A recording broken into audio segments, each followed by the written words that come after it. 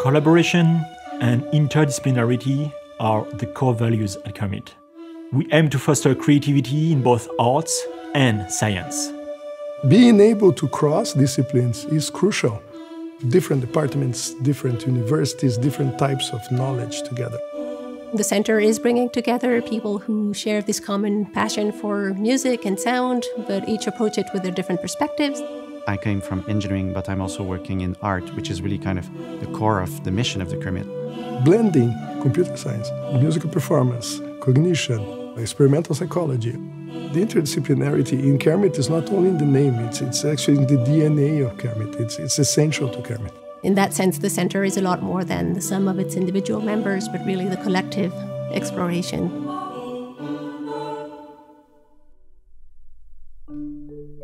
What we're looking at in the research project is to understand a bit better where we are looking as performers while we are performing. My name is Fabrice Marandola, and I'm the director of the Center for Interdisciplinary Research in Music, Media, and Technology, known as CIRMMT. CIRMMT provides a cutting-edge environment for integrated studies of music, acoustics, cognitive science, engineering, digital media, and performance sciences. We study how music is created, performed, recorded, transmitted, and received, as well as its interaction with vision and haptics.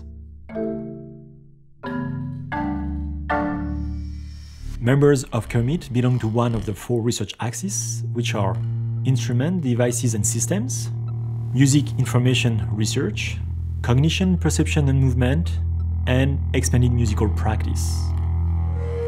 But in fact, most researchers are interested in way more than one research axis. We have 8 laboratories, we have a semi-anechoic chamber, a critical listening room for very specific listening tasks. We have 2 labs with motion capture equipment.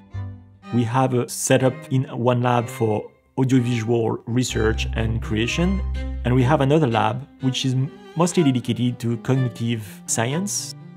And our 2 newest laboratories are the MMR, Multimedia Room, and Pearl. The MMR is a 4 stories high, huge box within a box, which is a laboratory, but is also a concert hall. One of my research project, or we can say axis, is really about 3D audio. So what I mean is to put sound in space using many speakers. In the MMR, we have a spherical microphone array to capture the sound from all directions.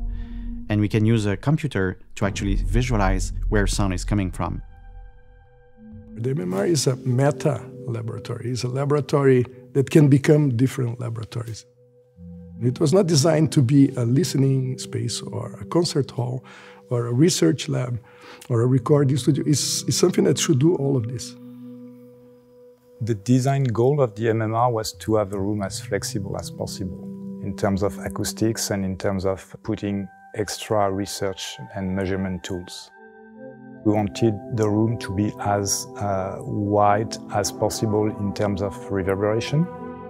We can vary the acoustics both physically with banners that can cover the walls. We can raise the banner up and down to change the reverberation time of the room. We can deploy curtains all around.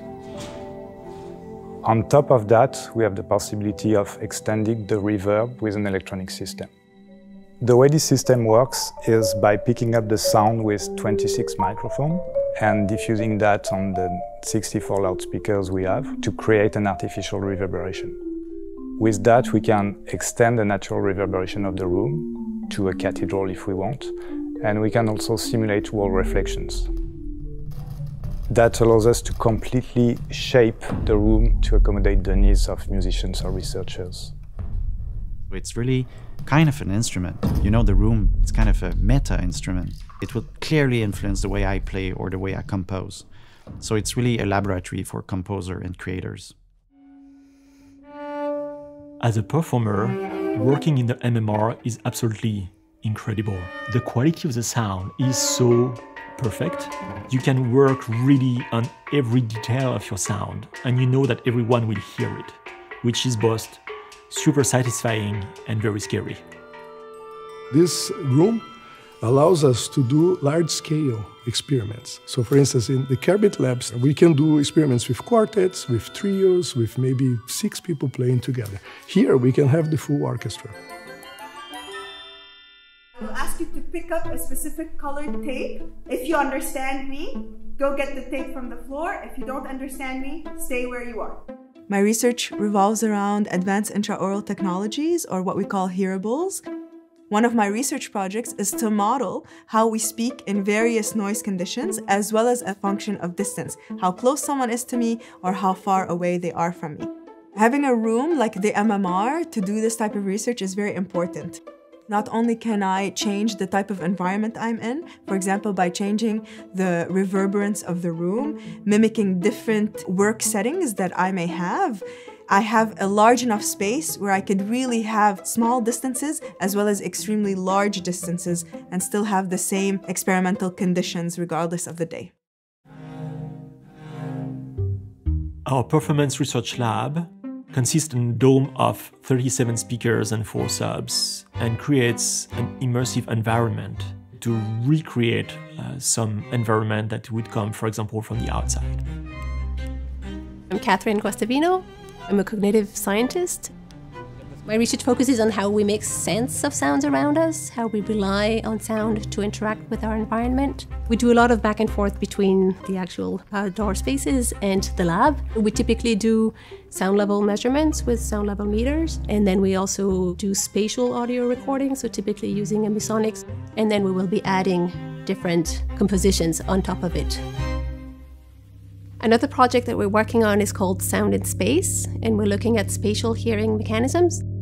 So this room is ideally suited because we have an acoustically treated environment with this dome of 37 speakers, so we can really position sounds all around the listeners, control the trajectories, control the velocities, so that we can identify the cues that people rely on to determine where the sound is coming from and where it's going. Pretty much everything from the recording to the distribution to the way we listen to, and even the way we learn to perform these days involves a lot of technology. It's important to understand that technology is only a tool. Technology is not the goal. We are not here to replace what artists or musicians want to do musically or artistically.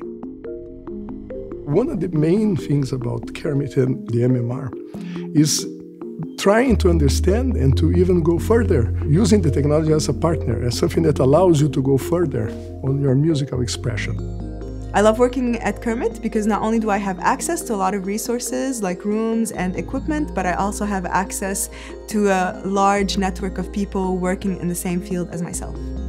If I want to describe CIRMMT in one word, it would be fascinating. I would describe CIRMMT as innovative and inspiring. Nieuwsgierigheid, which means curiosity. Outstanding. Único. Époustouflant.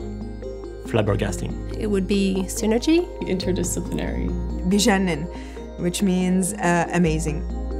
CIRMMT is about research, arts, and technology merging together. We discover new ways to study music and sound and media, but we also find new ways of creating music, sound, and media. What we're trying to do is to create and understand the future of sound and the sound of the future.